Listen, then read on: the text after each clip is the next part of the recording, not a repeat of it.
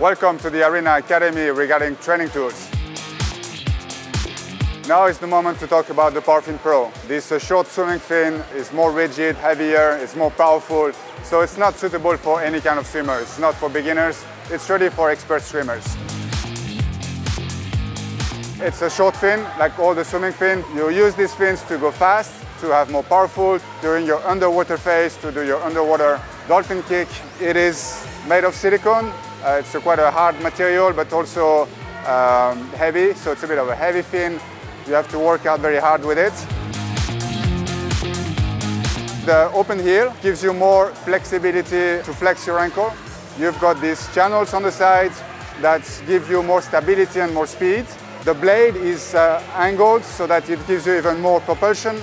You also have left and right foot, so it's not symmetric fin. Something typical on this fin is these ribs at the bottom with some cuts in it. So when you're going to do your down kick, you're going to get the maximum power. But when you're going to do your up kick, this is going to flex and it's going to give you the ability to do a faster up kick.